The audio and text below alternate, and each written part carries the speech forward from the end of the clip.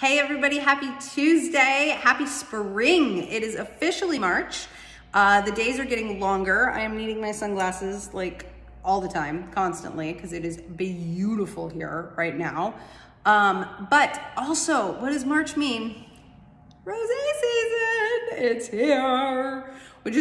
I'm super excited about this, guys. The 2020 smells stinking fantastic. It is so good.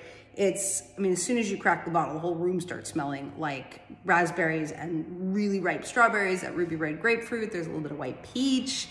It's got nice acidity, but it's also got a little bit of creaminess, so it's sophisticated and fun at the same time. It's gonna be, I'm cheating. It is an amazing food wine. It's also a great cooking wine, AKA what I drink while I'm cooking, because it is that just really nice, refreshing note to the end of my day, beginning of my evening.